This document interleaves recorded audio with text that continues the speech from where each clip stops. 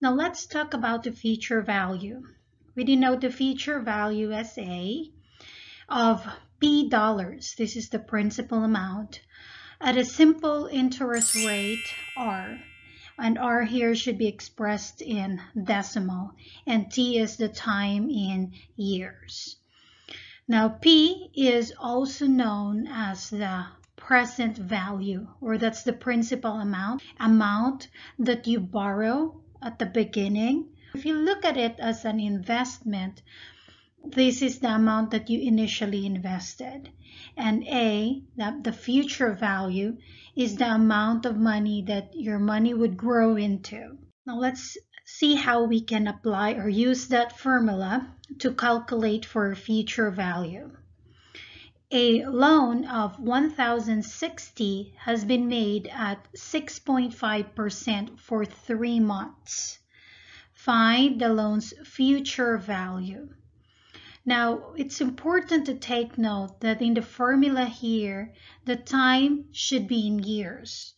So if the time is in years and the duration or the time given here is actually in terms of months, then we would have to convert, or we have to write these 3 months in terms of years. So T would be 1/4, that is 3 over 12, and that is equal to 0.25. And the rate, which is 6.5%, will be expressed as decimal. And this one is the present value. To use the future value formula, you just have to plug in these values here. So P is 1,060 times 1 plus the rate, which is 0.65, times 0.25, that's the time, because 3 months is 1/4 of a year. Remember, if you solve for this one, you have to solve first the one inside the parenthesis and then multiply it to the number here.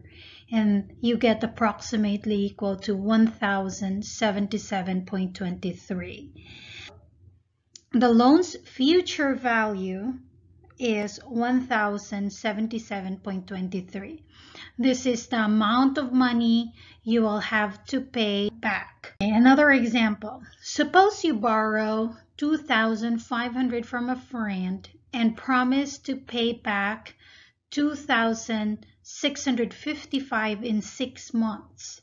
What simple interest will you pay? We want to know the rate. This 2,500 is the present value. This is the amount you borrow from your friend. And this is like the future value. This is the value of this 2,500 in 6 months. So from 2,500, after 6 months, it will now be 2,655. The time is 0.5 or 1/2, because 6 months is half of a year, because the time should be in years.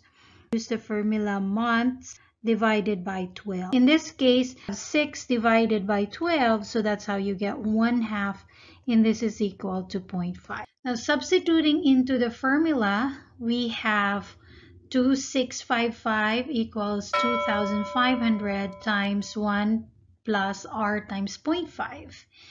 And then distribute 2,500 to each term here. Therefore, you have 2,500 plus 1,250, because 0.5 times 2,500 is 1,250. Transpose this on the other side. 2,655 minus 2,500. That's how you get 155. 155 equals 1,250.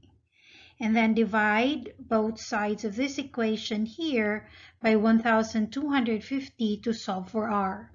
So R is equal to 155 over 1,250, and that is equal to 0.124, or 12.4%. Just move the decimal point 2 places to the right, or multiply this by 100. Therefore, you will pay a simple interest rate of 12.4%.